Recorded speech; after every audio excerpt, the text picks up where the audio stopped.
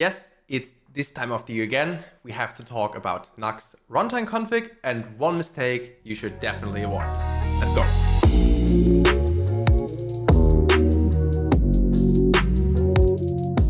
Nuxt's runtimeConfig feature is amazing to ensure that dynamic data like env variables can be changed during runtime and actually also reflect that in the application so you don't have to rebuild it again and again just to change some variables, also making it 12-factor compatible.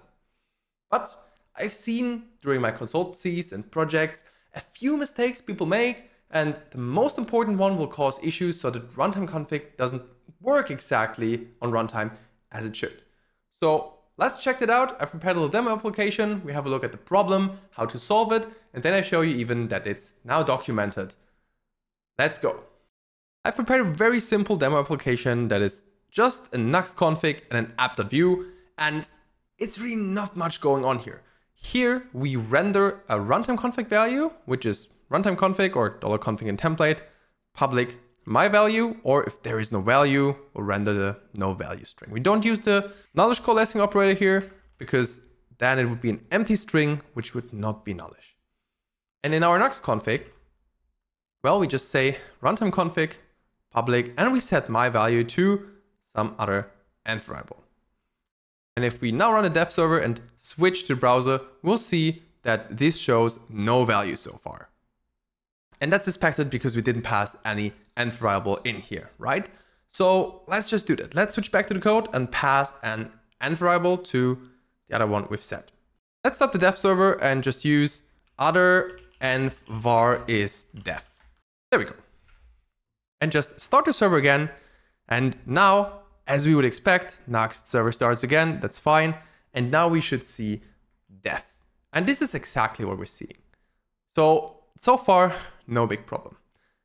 But the mistake that's happening here, and it's not very noticeable in dev, is that actually that my value is set to another env variable. And this is something you should never ever do. Why that? We will see now. If you build, for example, a static page or do always a build and run process so you don't deploy your artifact multiple times, it won't be that visible. But let's say you have an application, you build it once and then you want to provide it to 3 instances with different env variables. What you would expect is, okay, let's build this, npm build, and maybe set other env var to build here. Oops, let's do actually build. And when it's done, we'll just run it with node.output server index.mjs, and we don't provide anything else. So once again, let's jump back to the browser and see what's happened. And here we see that build is active. Okay, so far, no big surprise. We set it during build time, but what exactly happens now if we change it to runtime? What do you think? What would you expect? Take a second and let's see. If we change the other env var to run here right now and run the whole server again, right? We're just starting it and then switch back to the browser, we'll see, wow, it's built again and it's still built. Maybe some of you would expect, well, now it should be run, right? But it's not. And that's because that default value here, that process env other env var is just a default value. That's set. And that's evaluated on build time, and that's it. It's not evaluated during runtime. So it's not really possible to use that other env var for runtimeConfig public my value. Instead, also what the hint does here, you should override it through Nuxt public my value. And if we use that instead of other env var, so Nuxt public my value, and start the server again, and have a look, what would we see then? No surprise, it is a run as it should be. And that's the whole thing. runtimeConfig works if you use exactly the variables that match your runtimeConfig structure. If you set the default value to another env variable or just another value, well, that works during build time. And if you always do just one build and one run, it's fine. But even there, I would not recommend it. I would instead suggest that you always use the env variables that match your runtimeConfig structure. And the TS hint in your config says that, and documentation also suggested that. Another thing that won't work are transforms. So let's jump back to the code and take a look at the transforms here. If we would, for example, say, okay, let's use Nuxt public my value, and let's say dot, I don't know, trim, for example. Same idea. This would only be executed on the build time and not during runtime. So values will not be trimmed accordingly, even though the transformation is there, because it's only doing that on build time and not on runtime. On runtime, we really just do a very simple replace of this value here, which might be the default, will be replaced with this if the end variable exists. Otherwise, okay, we just take the default because we set it already.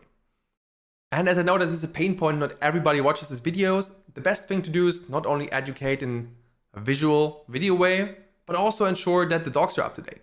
This is why I also submitted a little pull request straight away to the docs, adding that info and saying, okay, look, let's not do this. Let's set a warning that you always should the correctly named environment variables and not a differently named one here. Zoom a bit in. There we go. So everybody looking to doc knows it as well, but I also know not everybody will check the updated docs every time something happens. I mean, you can't keep track of that. That's why it's nice to spread it on different channels. The people reading docs, newcomers, people seeing the videos, and yeah.